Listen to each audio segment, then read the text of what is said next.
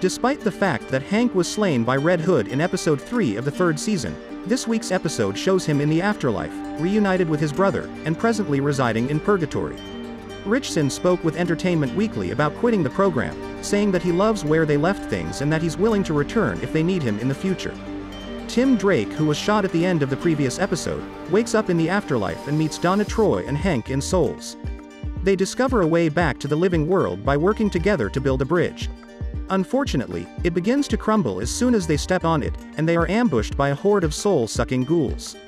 Hank agrees to remain behind and fend them off so Donna and Tim can flee, and as a result, he is caught in the between. Fortunately, he is not alone, as he reunites with his brother Donnie the original Dove, and the two work together to save other souls trapped in purgatory. To put it another way, Hank was a hero all the way to the end and beyond. While talking to the EU, Ritchson said, "I spoke with the producers and writers before leaving, and was just very humbled by how gracious they were and how open-ended they left the conversation. Would you ever come back if we wanted to have you back?"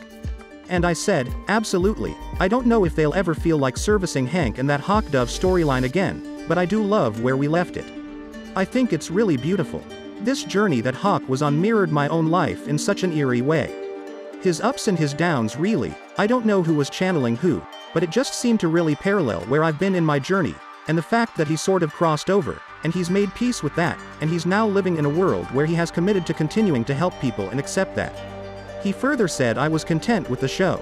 I really enjoyed the character, and I enjoyed the schedule.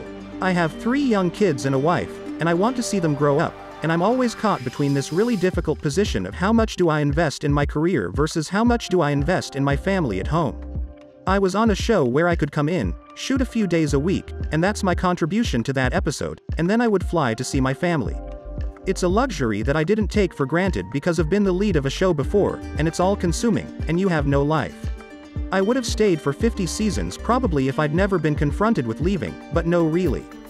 The decision was made for me, and it was for the best." Ritchson recently landed the lead role of Jack Reacher in Amazon Prime Video's adaptation of the Lee Child novel series, but he said that being cast in the program wasn't the reason he quit the series, and that it was a concept from the Titans creative team before he got the Jack Reacher part. Please hit like and subscribe to my channel. See you soon.